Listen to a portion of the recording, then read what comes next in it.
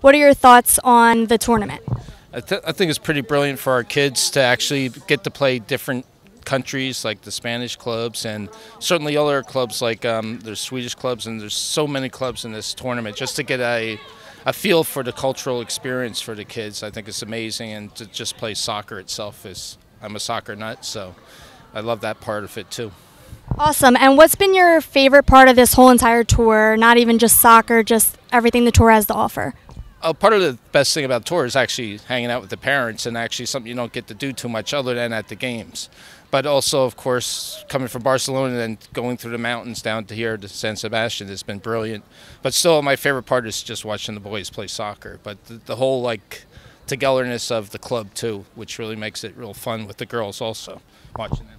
Awesome. And what are you looking forward to most on this tour? Just everybody to have a great time. Maybe get a little educated about the culture of the country we're in and that type of thing. So that's always great, and see the kids actually have a smile on their face after they finish a game.